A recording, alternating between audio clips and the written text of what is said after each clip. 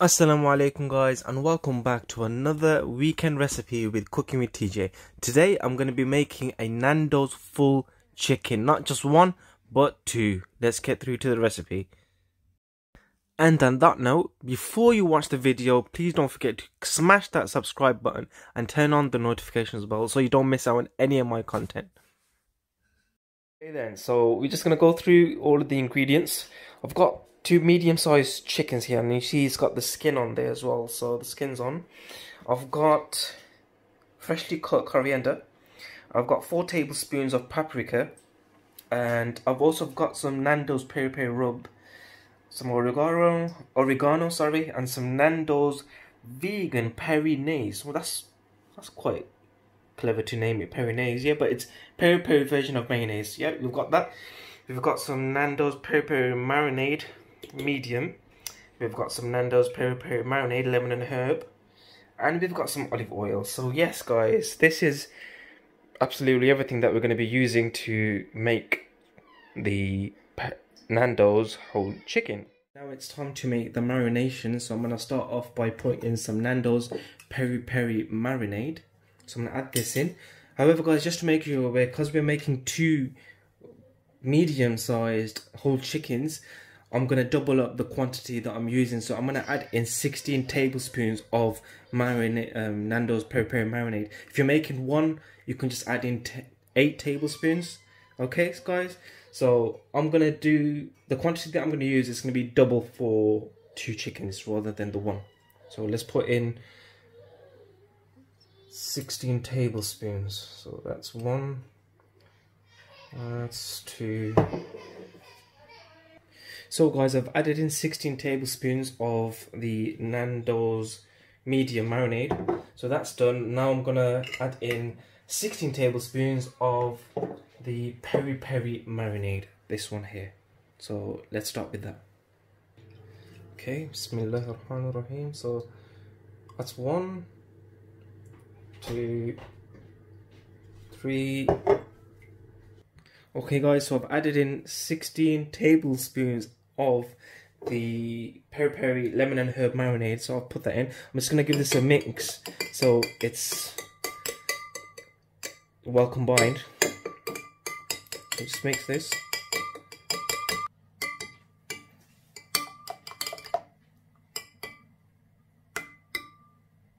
That's nicely done now.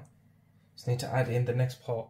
It's time to add in some of the Nando's Peri Peri rub, and that's medium as well. So we're gonna add in 4 teaspoons this time, not 16 tablespoons. So yeah, so we're gonna add in 4 teaspoons. So just add that in. Bismillahirrahmanirrahim. That's 1, and 2, 3, and 1 last one. That's 4. And just give that a mix.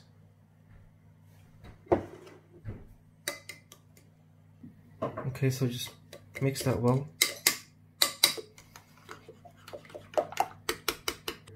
Right guys, so it's time to add in a bit of oregano. So I'm just going to add a little bit of that in there.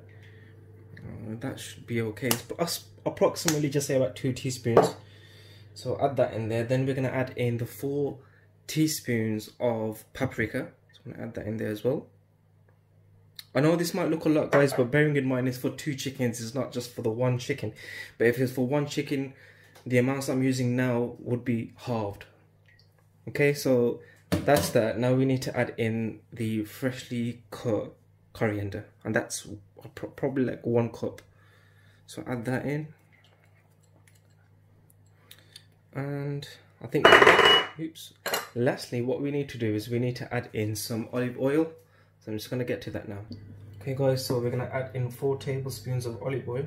That's 1, 2, 3, and 4. Now it's just time to give this a nice mix. Honestly, you smell that? It smells really nice. It actually smells like Nando's. But yeah, let's mix it until it's well mixed, and then we can apply it to the chicken.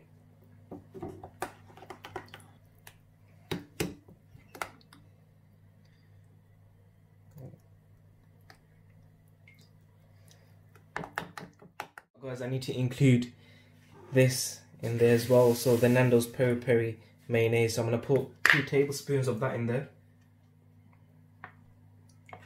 Oh, it's closed. I need to open it. Rewind that. Okay, so let's try it again now. There you go, that worked. So 2 tablespoons of that. Bismillah. There you go. Hit that in there and then give that a nice stir so it's well mixed. And then it's time to work on the chicken.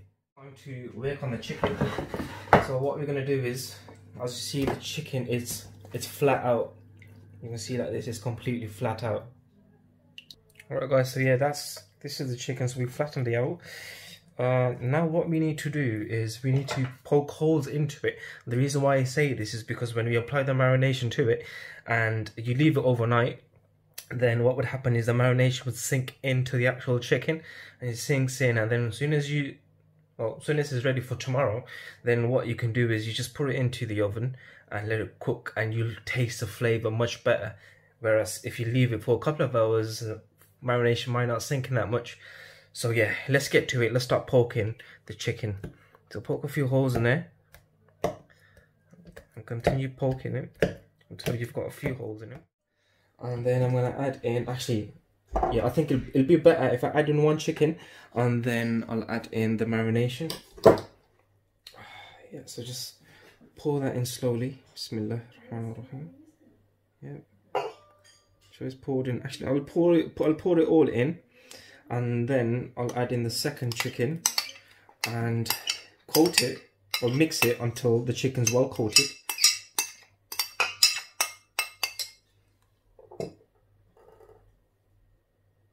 So now guys, just mix the chicken into the marination. So mix it, ensure that the chicken's well coated with the marination. Obviously before you start mixing, make sure you wash your hands, or if you want to wear gloves, or if you want to use a brush to marinate the chicken, you can do that. It's entirely up to you. I'm kind of old-fashioned, so not old-fashioned, I'm saying it like I'm 60, 70 years old, but no, I like to do it the old-fashioned way. So just use my hands and marinate it well. Because I think it's best to just add them both in at once. Well, the first one's been put in, and now it's just a matter of getting the marination onto the second chicken. So as I'm doing now, as you can see, it's the same procedure as the first one. Get the marination from the bottom and just massage it in until the chicken's well coated, and then it's time to just leave it overnight or a couple of hours, whatever you prefer. But me personally, I prefer it overnight, so the marination sinks in completely, and then it's ready to be put into the oven tomorrow. So I'm gonna add in some kitchen foil. So half on this side and half on the other side.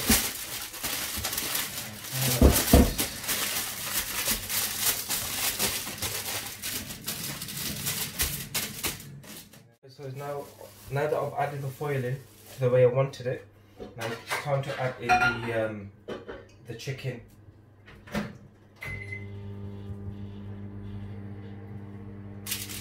Okay, I'm going to add the chicken in like this, onto this side, and then the other one, to be honest.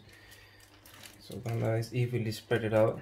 What you can also do here is, there's some marination left over. As you can see here, I'm not sure if you can see that properly, but there's some left over. What I'm going to do is, this marination has been added onto the chicken, so I'm just going to leave it for now. I'm going to place the lid on medium to low heat and let it cook for an hour. After it cooks a bit, I'm going to turn it over, I'm going to apply more marinade on there, and then continue turning it over until the marination is completely finished, and then the end product should be...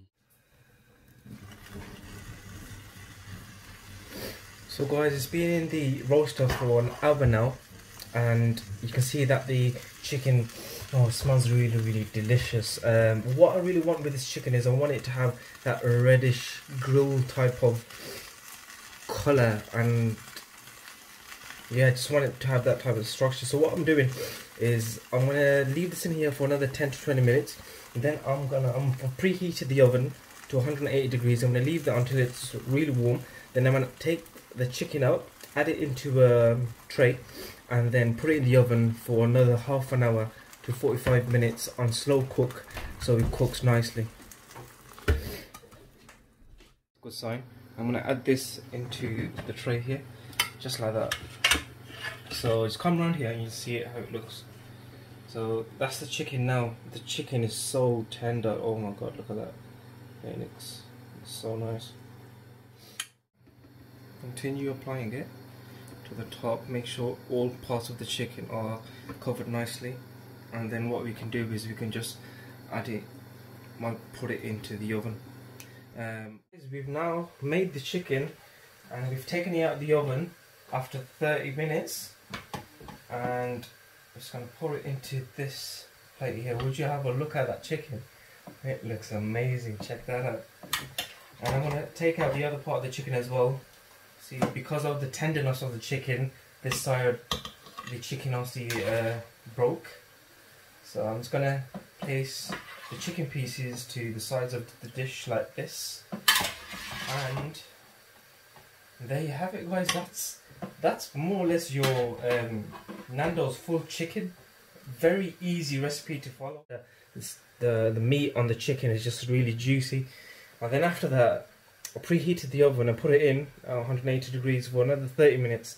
And you can see the texture here. It's become nice and it's given us that reddish texture, which is what we want. So yeah, guys, that's it. That's the final product. Have a look at that. It looks amazing. I can't wait to try it out. There you have it, guys, a full Nando's style chicken recipe. You telling me that was not easy to follow? That was super easy. Guys, if you enjoyed this video, please don't forget to like, subscribe, share it with your friends, and hopefully I'll see you guys all next week. Assalamu alaikum.